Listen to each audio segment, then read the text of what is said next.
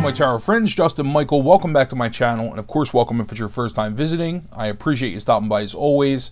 So I want to do a walkthrough slash comparison of the Keymaster Tarot, which was originally published by Stockholm 17, which is a playing card company. I've ordered quite a few decks from them. I have the Arcana Deck, which I've done a walkthrough of this deck. It's really a pretty playing card tarot mashup, and that's sort of what they are. I mean, they're like a playing card company that prints a few tarot decks, but really pretty, always very nice quality, almost like designer quality, you know, very indie. And so they had another deck called the Keymaster. When I ordered the Arcana deck, I really decided I liked that. And then they came out with the Keymaster. I'm not sure if it was before or after, but initially when I saw the Keymaster tarot deck, I wasn't crazy about it because I just didn't like the majors for whatever reason.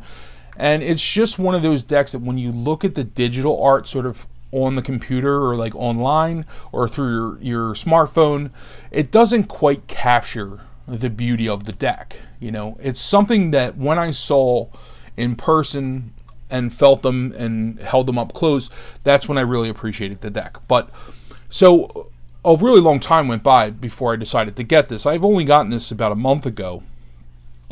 Initially, I just decided to get their playing card deck, which was a part of the same series, House of the Rising Spade. It is a really beautiful card deck. It's one of the nicest playing card decks that I have. The quality is really very nice. Everything is in gold. Just really beautiful, and you'll see the similar art style throughout the deck. And what I really liked about this was it was for divination, which is what I got it for, you know. And I liked the shape of the pips, how they were different. It was just, you know, it was a nice setup to something different that that really appealed to me at the time.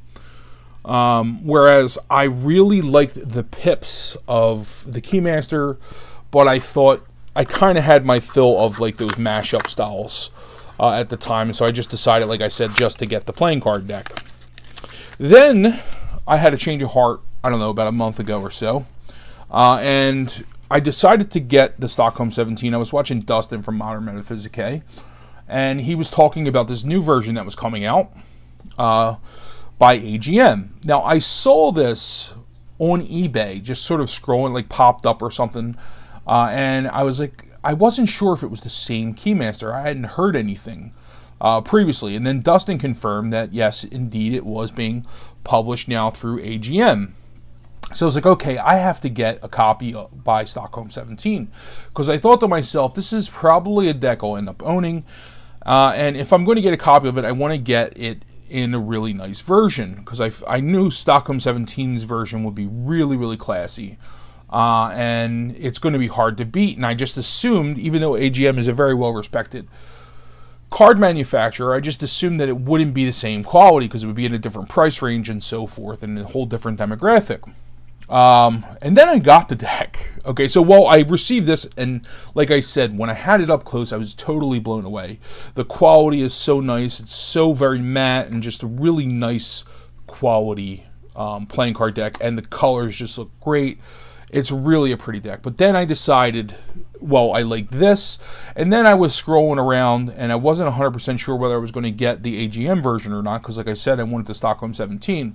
But then I saw it had French titles in one version. And I decided to get the French titles of this deck. And I'm really glad I did that, because for one, the box is really nice. It comes with a nice book, which is all, of course, in French, but you can get this same version in English. You know, they have it in German, English, and French from what I saw. And I don't know what it is about this deck, but it just looks so much nicer in French titles. And I assumed, even looking at the pictures online, it just looked like it was going to be different, you know. I've seen some other gold decks or decks with gold paint in it from AGM. Like, for instance, there's the deck of memories. Trying to think of the name of it. I can't think of it right now. I'll put it down below, though. I'll put it down in the description box because I'll never remember it. But there's one deck that has gold paint, and it's just sort of like, I thought that it would be like that style, but I was completely wrong. It's almost identical quality. Now, I didn't really analyze these yet. We're going to like kind of look at them here today, but I do know there are a few cards that have been changed or that are different. So if I do miss something, please point it out, put it down in the description box, you know, because I have a tendency to start talking and I'm not paying attention to the cards really. But I would love to hear from you also and what you think. The quality, like I said, is exactly the same. I mean, if it's not exactly the same, it's pretty damn close. And I paid about 30 bucks for this and like, I don't know, 40 something with shipping from Stockholm 17. And like I said, you can choose to get French titles if you like too. Now, the one thing I like about the French titles, that's not always the case when you get a deck in French, is that it's sort of in the Tarot de Marseille style. Like the names are very Tarot de Marseille. Not all of them, not 100%, but most of them are. For instance, the Fool is Le Mat, you know, and you'll see as we go through the deck. And it's not always the case when you get a deck in French. Sometimes you don't even recognize the words because it'll say exactly what the, you know, the original deck says. But anyway, really beautiful deck. Let's take a look at it. It's, you know, it's very modern, but it has a very classic look to it, you know. Lots of geometry all throughout the deck, shapes, you know, you'll see circles and, you know, triangles and all different types of geometry. And if you're into sacred geometry, this is probably going to be a really cool deck for you, you know. So there is our Magician, and like I said, Le Batelier. Okay, this is a perfect example of what I'm talking about. La Papesse and the High Priestess. So also, I mean, if you're not a Rider-Waite-Smith fan, you don't like the word High Priestess. If you get the French version, it's La Papesse, you know. So that's just really cool. Very beautiful artwork. I'm just trying to see if they're exactly the same. And like I said, if you see anything below, definitely leave a comment. Looks pretty much the same. And here's our Emperor.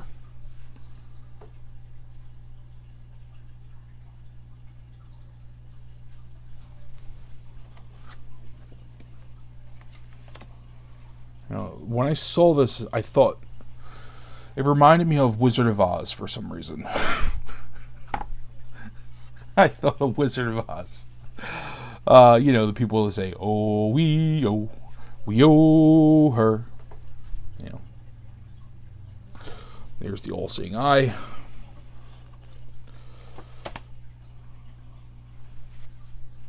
And Lars also looks very similar, or the same. And the Chariot. So for the most part, it's an identical deck. And I don't know, I'm kind of glad I have both versions. And you'll see there is, at least I know of at least one big difference that I'll point out to you. But I'm kind of glad I got both versions. This will probably be my collection piece, you know, because it's from Stockholm 17, and this will be my reader's deck. Because I like the French titles, and, you know, I can just buy a new one if I damage it. Really beautiful artwork. I gotta say, this is one of the nicest tarot decks I own. I'm very glad I came around to it. Because had I never held it in my hand, I probably wouldn't know. I wouldn't know about this deck, you know. Sometimes, like I said, you have to see it up close to really appreciate it. But and there's our Hangman. Of course, it says Le Pendu, which is nice. The cat kind of known at the ropes there.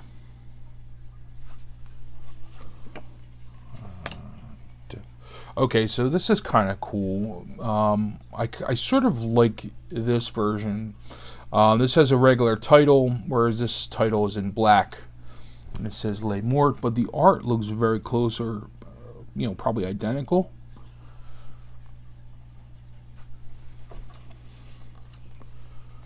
And here is Temperance, which is also looking pretty close. Le Diable.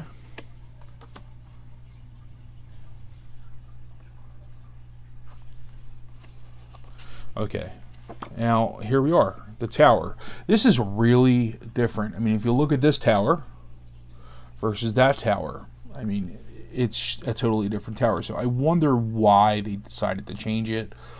I'm not exactly sure. I kind of like this tower, you know, but it is kind of nice in that you at least know the difference between one deck or the other, you know, make it sort of a collector's item, because now I think they're probably pretty close to being sold out over at Stockholm 17. But and of course it doesn't have Les Maisons they do or whatever. It has in Tower de Marseille. Instead, that title would probably be too long, you know. It's just the Tower, La Tour. But anywho, that's the only card that I noticed. And of course, like I said, if you see something, please point it out, because a lot of times, even if I rewatch this, I will, like when I'm editing it, I'll notice things I didn't notice the first time through. And we have the sun.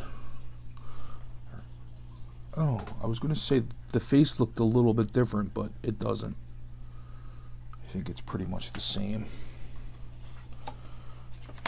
Judgment. And the world, very beautiful. Wow. Yeah, I'm really sold on this, and I particularly like the French version. The pips are very playing card-ish, you know, but you do have, you know, the Tower de Marseille kind of shapes in there. You know, the sword shapes, for instance, are kind of faint and stamped in gold there, you know. So if you are a Tower de Marseille fan, you might like this deck, you know. It's very modern kind of Marseille mashup, you know. And I've come to really like these decks. Anyway, we're gonna go through them pretty quickly. Oh. Okay, let's look at the core cards. Jack of Spades, Valet de Épée. Really pretty. I wonder why they changed the tower. I'd like to know more about that.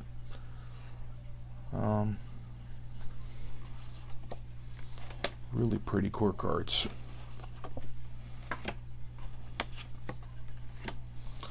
And different shade of red. And this is more like blood red or burgundy, you know, whereas this is just kind of red. Or maybe this is blood red and this is burgundy, I don't know. Different shades of red, though. I kind of like both. I don't know, if I had to pick, I'd probably go with the original. But that could just be also printing as well. I mean, anytime you print a deck with a different printer, or even a different batch, sometimes you'll get a different result. And people who print their own stuff know that, you know. Anyway. Beautiful cards. I mean, look at that. Look how pretty that is. That's such a cool deck. Okay. And 10. Okay, here we are with the court cards in the diamond suit.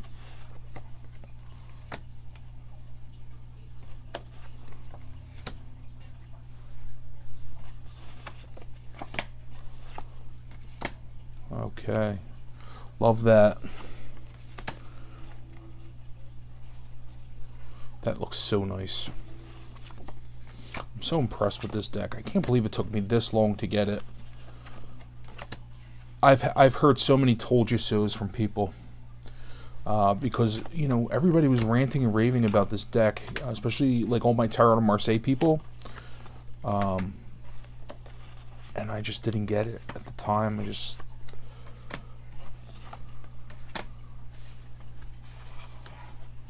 I don't know. But I'm glad I got it now, and I have 2 copies, one in English and one in French. Why? Because I'm a sick man, that's why. Now, I figure this one will be a collector's item, you know.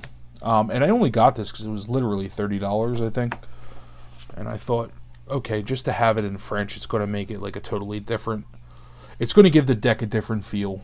if it's in French, for me personally, because it is somewhat Tarot de Marseille-ish, you know? So it was very much worth it. But, anywho.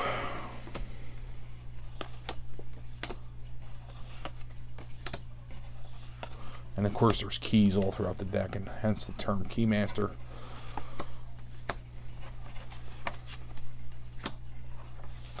Okay, we're going to come up on the last set of court cards. Oop. Throwing cards around over here. Okay, just it's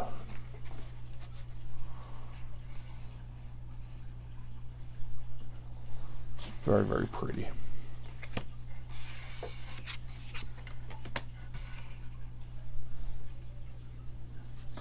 Yeah, as far as I can tell, the Tower was the only card that was different, and then of course the tones of red. I'm sure there's probably other things that are in there that I may not have noticed, and of course I'd be happy to hear from you down below. But anyway, let me know what you think. I have a few things coming up. Probably my next Titans of Tarot is going to be Camelia Elias. That's on April 14th, I believe, which is a Thursday. It's in the evening. I will post details about that down below, and I do have some more walkthroughs coming up. But anyway, I appreciate you guys stopping by, as always, and until next time, everyone, love and peace. Bye-bye.